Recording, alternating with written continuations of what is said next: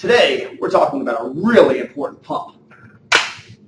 Well, this is a really important pump, but no, not that pump. Yeah, this pump. We're talking about the heart, and in particular, we're talking about the coronary arteries. Your heart is a big muscle, one of approximately 650 muscles in your body. It is about the same size as your fist and is located in the middle of your chest, directly underneath the sternum or chest bone. It is a four-chambered organ, with the right side of the heart being responsible for pumping blood to the lungs and the left side being responsible for pumping blood throughout the remainder of the body. The important anatomical parts include the right atrium, right ventricle, left ventricle, and the coronary arteries. There are a lot of images and models representing the anatomy and physiology of the heart, and they can sometimes make understanding the basics of the heart more difficult than it needs to be. However, understanding the basic anatomy and cardiac cycle can be very simple. I want you to think of the heart as being a rectangular box subdivided into 4 chambers. We have the right atrium, the right ventricle, left atrium, and left ventricle. Blood returns to the heart at the right atrium. The right atrium then pumps blood to the right ventricle. Blood then is pumped out to the lungs, where it picks up oxygen. Oxygenated blood returns to the left atrium. The left atrium pumps blood to the left ventricle, and the left ventricle, which is the most muscular, pumps blood throughout the body. Then the process repeats. Each chamber in your heart pumps blood by collapsing upon itself. Not dramatically different than making a chamber with your hands and then collapsing your palms together. This is a muscular contraction, and we can produce a rhythmical pulse by collapsing our palms together.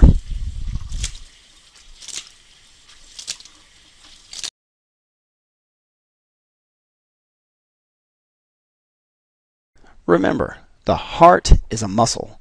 To do all the massive amount of work that is required of it, a lot of oxygen-rich blood is required. The blood is supplied by the coronary arteries. It is these arteries that allow the heart to sustain itself. Without blood flow, a muscle is useless. In a healthy heart, coronary arteries are wide open and allow blood to flow easily. Today, we're just outside of Newport in Giles County, Virginia, at an elevation of 1,800 feet above sea level. We're going to be riding up to Mountain Lake up there at an elevation of 4,200 feet. Let's ride.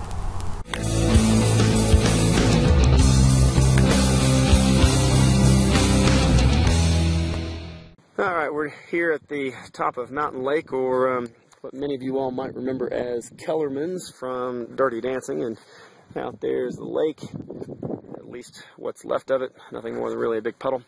But took us just under an hour to get up here. My average heart rate for the climb was 143. I did a little bit of math, which means that my heart beat a total of 6,486 times on our climb, and that means that my heart pumped out 292 milliliters of blood, which equates to about 200 gallons of blood. The coronary arteries are exclusively responsible for providing all of the oxygen needed to pump those 200 gallons of blood. Every cell in your body has a membrane around its perimeter, and each cell membrane is largely built with cholesterol. Regardless of whether we're talking about a liver cell, pancreatic cell, red blood cell, or brain cell, all are built with significant amounts of cholesterol. So, why does cholesterol get such a bad rep? Some types of cholesterol are sticky, just like this silly putty. And just as this silly putty can stick to the wall, so too can cholesterol stick to your arteries. That causes what we call plaques, and plaques can reduce the size of the arteries, thus reducing blood flow. Cholesterol is found in meat and meat byproducts because all meat is made up of individual cells that have cholesterol in their cell membranes. Plants, such as fruits and vegetables, have no cholesterol. Their cell walls are built differently and do not need cholesterol. Humans. Are we plants or animals? You and I need cholesterol. That is very well established. But how much cholesterol do we really need to eat? Cows, which Americans like to eat a lot of, are relatively closely related to us. According to a study commissioned by the National Institutes of Health and the U.S. Department of Agriculture, you and I share 80% of our genetic code with cows. That is to say that our major organs are similar. Cows are herbivores, or what you and I might call a vegetarian. All Bessie eats all day long is grass. She doesn't eat any cholesterol. Her liver produces all the cholesterol her cells need for growth. Guess what? Our liver does the same. We don't need to eat cholesterol. Our liver can produce all the cholesterol our cells need for growth. But get this. According to the USDA, the average American eats almost 200 pounds of meat a year, with about half of that being red meat. That's a lot of cell membranes, and thus a lot of dietary cholesterol. When we eat extra cholesterol, it just hangs out in the circulatory system until such time it's needed for cellular growth. Another way of saying the same thing is cholesterol stays in the blood. The circulatory system can be thought of as being just a big warehouse. Unfortunately, over time, the cholesterol does build up on the arterial wall, which reduces blood flow to the body parts that need it. In an area where a river is wide, water flow is slow. In an area where the same river is narrow, flow is much faster and often turbulent. The same phenomenon occurs in the arteries.